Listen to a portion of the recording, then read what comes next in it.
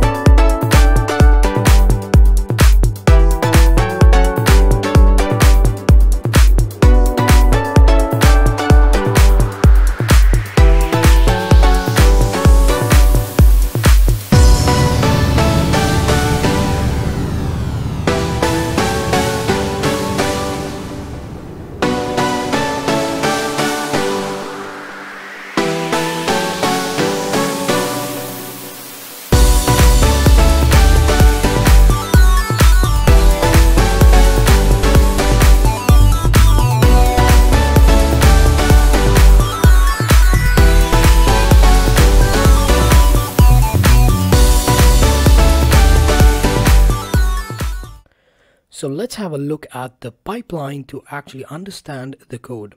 So the first image on the left here, we can see we have our original image, and on the right hand side we have our HSV image, and in the middle we have our masked image.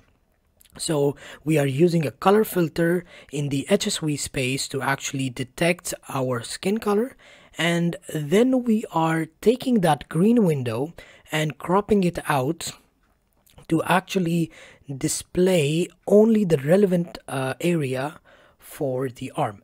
Now after that we get into the contours. We grab the contours and we are looking at the defects of the contours, and once we have that we will classify the gesture, whether it's 1, 2, 3, 4 or 5. Next, we are going to look into how the data is transferred from Python to Arduino. So we are using serial data to transfer the positions of our fingers. Here we have the $sign as the starting point, and then we are sending zeros and 1 corresponding to close and open the fingers. So we have different gestures. In total we have 6, starting from 0, 1, 2, 3, 4 and 5, and for each one of them we have a combination of zeros and 1 that we are sending based on which finger is open or closed. So now let's look at the code itself. The first thing we need is the folder from the GitHub page. We will just import it in our project. This is the folder robot hand gestures, and in that you will find 2 files, main gestures and utilities. So in order to run this, you will need to actually import the libraries. If you're not sure how to install Python or how to run PyCharm and how to install OpenCV with it, there is a video that I have done before explaining the whole process, so the link will be in the description. For now we are going to add our libraries by going to settings, and here we will go to our project, and then we will add our libraries. So here we need OpenCV, and then we need numpy. So everything that is up top you have to write down numpy, and then we will also need, so if you go into let me close this. So if you go into utilities, you will see that we also need serial. So again, we will go to settings and we will add, and here we will write serial. So the serial default here didn't work for me, so what worked was the serial device, so I recommend to install that instead.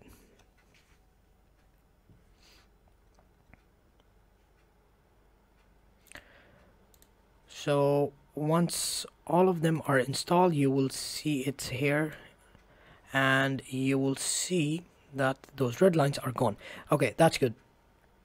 So the next step are the parameters, where you have to define your camera number, your COM port of Arduino, and then this is the green box that we cropped from our original image. So this is the starting point, the Y point, and this is the starting X point, and this is the width and the height and the width of the box itself, and this is the camera frame width and frame height, and this is the brightness. In case your environment is a bit dark, you can use a higher value for this to actually increase or decrease your color brightness.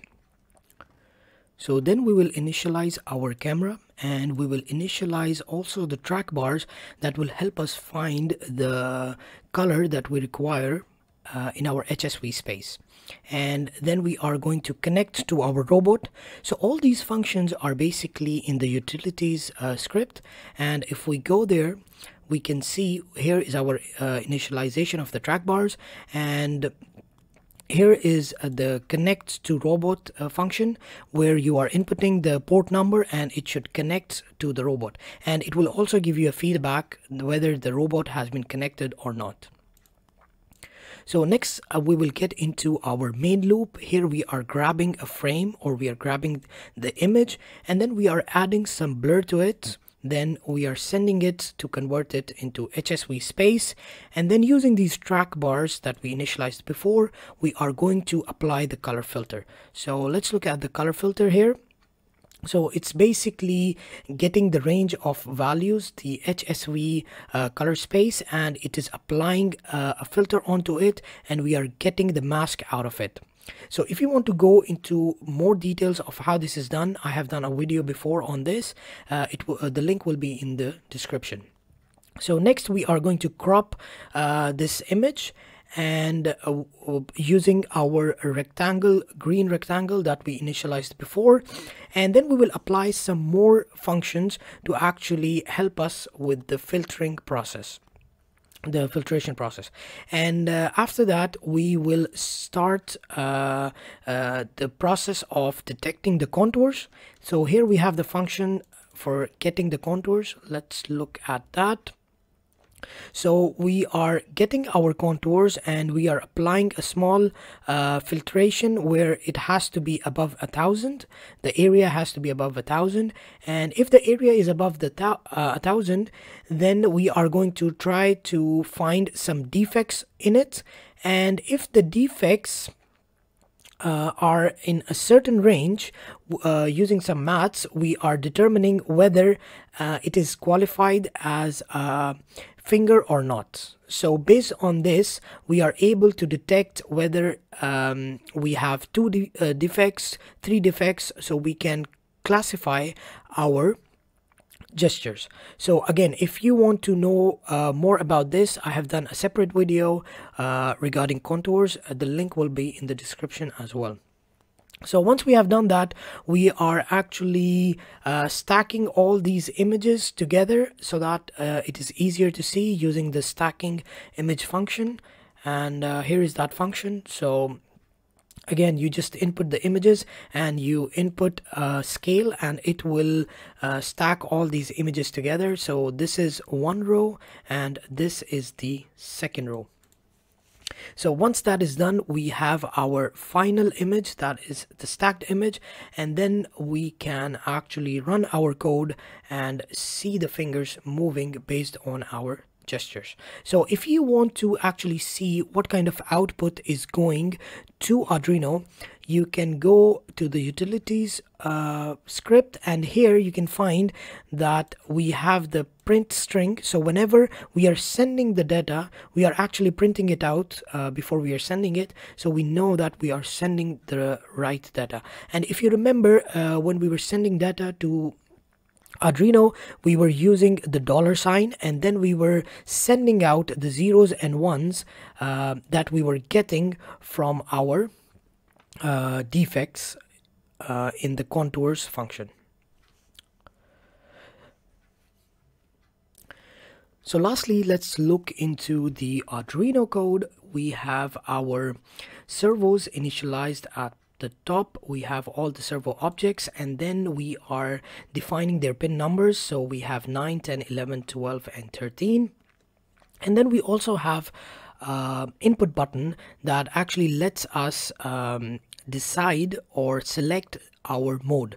So when you are turning on the system, when the Arduino turns on, if the button is pressed, it will go into the gesture control mode using OpenCV and Python. But if you are not holding it, by default it will go into portable mode, where you can just click on the button and the fingers will all close.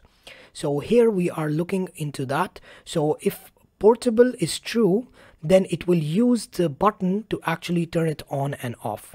But if in the beginning the portable was false, then it will receive the data, and then based on the data received, it will translate those values into your finger movements. So let's look at the receiving data function. So here we have the receive data.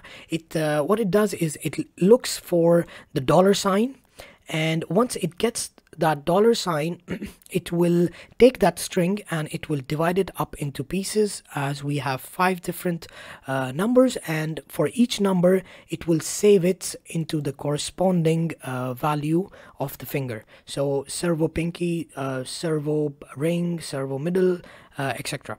So based on these values, then we can send the command whether to open or close our fingers.